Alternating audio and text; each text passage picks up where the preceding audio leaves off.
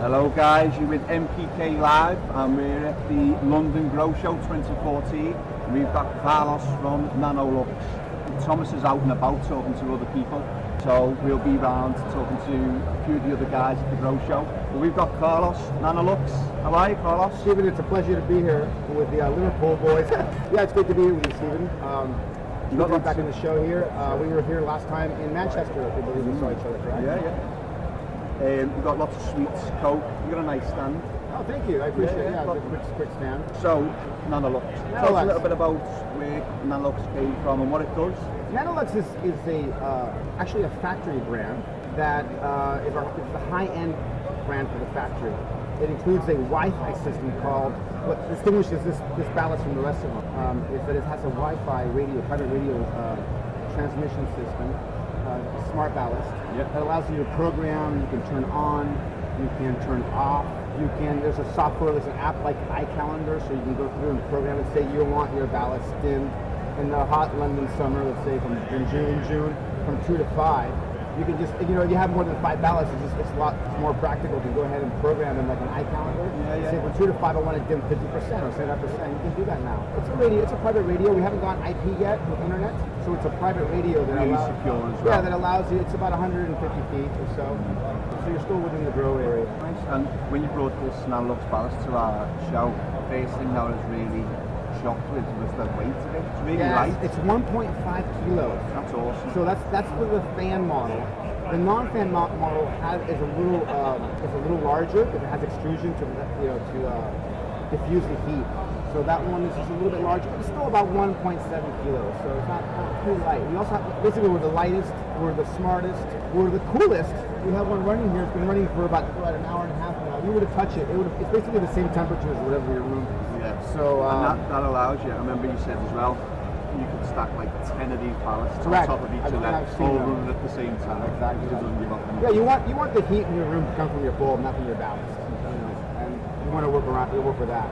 And with a cool running ballast, it just goes to show how well made it is on the inside, because it's bringing in a lot of electricity, and a waste product of electricity is heat. Now, if you're not getting any heat, where's that electricity going? It's getting put into the bulb. Correct. It's not being lost as heat. Exactly. That's where all your heat comes from the bulb. Extra light, extra energy. So we have 250 watt, 400 watt, 600 watt, 1,000 watt. All our lights are dimmable, of course. It's standard in the industry now. Yeah. We have a non-fan and fan model, like I mentioned. Some people don't like moving parts. Get the non-fan model.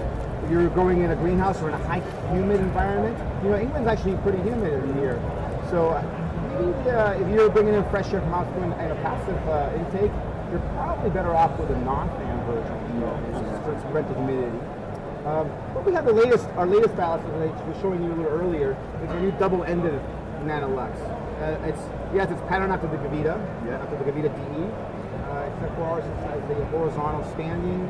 It has the built-in Wi-Fi already. It's kind of an accessory. Quick release reflector. We produce our own 400 volt bulb. It has ceramic moguls versus plastic. And one of the good features as well is it's flat. So it's flat top to look thinner. So you can, like you said, you can raise it higher in your room. You're not going to lose space when you don't lose our working height, which is probably the most important space that you have in your room or your grow tent. So 2 things for our listeners to take note of is, first of all, we bang on about it all the time, but if you're still using magnetic ballasts, you're in the Stone Age. You need to start switching to digital. Like Carlos has just said, you're probably still shocked that some people use magnetic ballasts. Yeah, well, the magnetic ballasts are very reliable. It's old faithful, right? Yeah. They're very heavy. Some of them hum. I don't mind the hum of some of them because when you walk into the grow room, you hear it. For me, it's always a signal that everything was working. It's like a signal for me. So those were the old days. They do have a 10% overhead, which means that if you have a 1,000 watt bulb, ballast, magnetic core and coil, it's consuming 1,100 in reality. At least. Some of them were less efficient than others. There are only really 3 major manufacturers in the States. Magnatech among one of them. Solo was another one. Universal was another one. So, but no, that's all the technology. Those are also very expensive because the price of copper went up. Right. So they pretty much are priced out of the industry. They may be very reliable, but they're priced themselves right out of the industry. So if you've got money to spend and you're thinking, I might get a new nutrient or I might just upgrade my tent, what we would recommend is go for the digital light. Yeah, but it's always air-light nutrients, right? So you're talking to a cultivator. So I love grow rooms. I've been gardening for 20 years, and I have to say that your light indoors, your light is your primary driver. So you know, an increase of 5% light in terms of yield is significant. So yeah, absolutely, you want to have your light maximized. Then after that, I would say nutrients. You know, nutrition will come second to the air is up there, of course. Air is considered part of my nutrition program. So, and of course you have NPK, so you don't have to worry about that, right? You know where to get the best. What else have we got here? The lower heat equals longer life with your ballast. How long would you say your ballast will last for? Well, we do have because we're factory, we do have a 3-year warranty. We still have a 3-year warranty, so we're factory warranty, so that's good. But we never really had to exercise much. We're well below the lower industry in returns. So if you look at all, especially particularly here in Europe, we're well below the industry in terms of returns. In fact, I can name you just a few occasions when we've had any issues.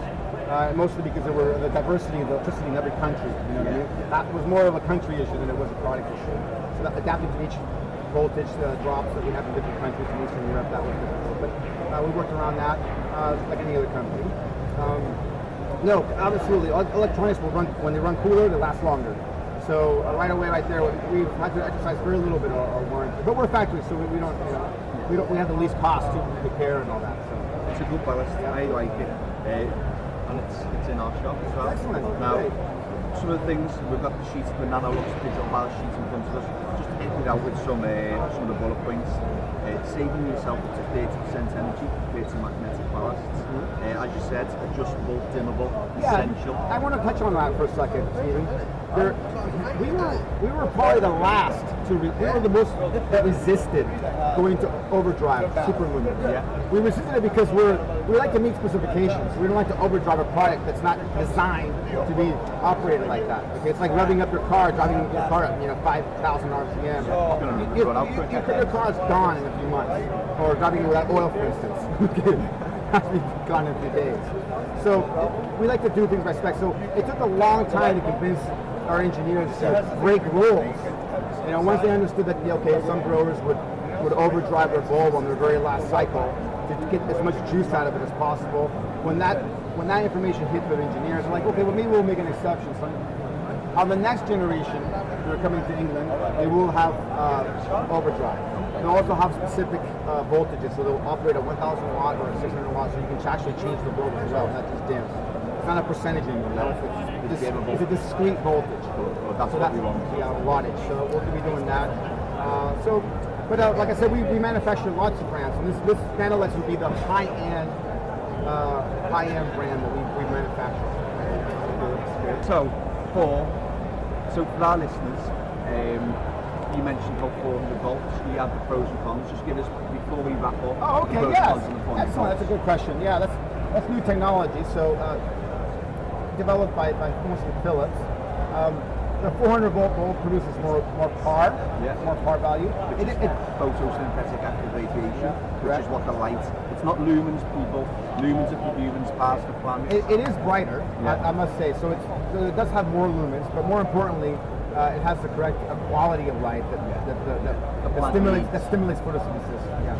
So that's the first benefit. 20% is significant. Considering the bulb only costs a few more quid, you might as well just pay the extra quid and get significantly the higher margin return on your bulb. The second feature of that would be that it's longer durability. It's being struck on both ends, so it's more efficient.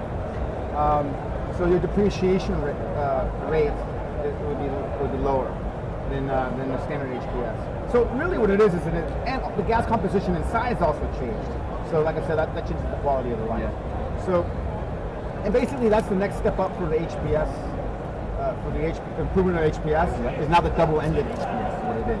So that's the next improvement. Another benefit is it operates at a higher frequency and slightly higher voltage. They call it the 400 volt bulb. Because it's around 400. The regular HPS is about 360 sometimes, so it's nearby, it's just a little higher off voltage. So that distinguishes it. That's why it's distinguished as 400 volt.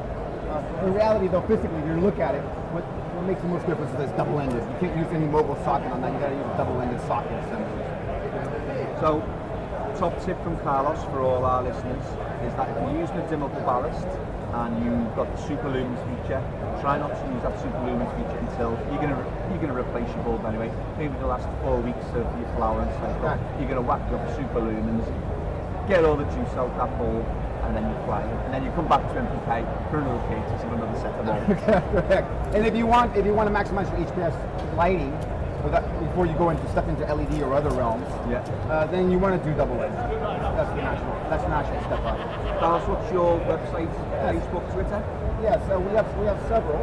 One is at nanoluxtech.com. There you can see our product line, along with you can also download our software for the cloud system, our cloud system here. And you can also go to our growth technology page here in the UK. growtechnology.co.uk. And we'll put all the links up to Facebook and Twitter. Thank you. I appreciate that, Stephen. Carlos is a good friend of ours, and it's been a pleasure to chat to you at the London Grow Expo. And I'm sorry that I'm a little bit starstruck, but it's a pleasure to be here with you, Stephen. Me too, Carlos. That's it for Carlos and Nanolux. At NPK Technology in Liverpool, we pride ourselves on providing you with the products you need at the right price. Once more, if the products you want aren't in stock, we'll order them in for you. And if you don't know exactly what you're looking for, we'll happily point you in the right direction. NPK Technology Liverpool, going out of our way to help you grow. Visit www.mpktechnology.co.uk. Life is good.